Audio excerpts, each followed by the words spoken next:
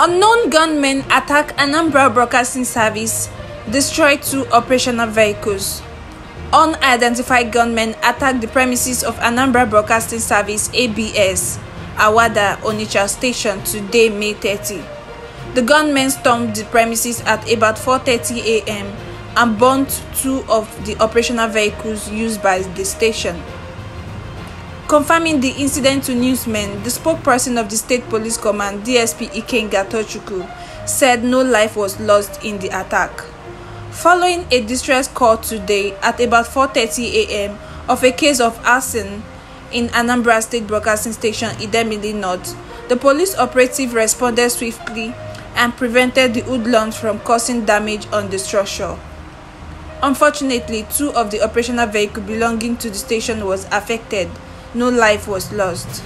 Meanwhile, the station has been cordoned off and operation is still ongoing in the area. Further development shall be communicated, please, Tochukwu said. This is Justina reporting for Donke's News Lab. Thanks for watching. Please don't forget to like, share, subscribe and on your notification to get more updates.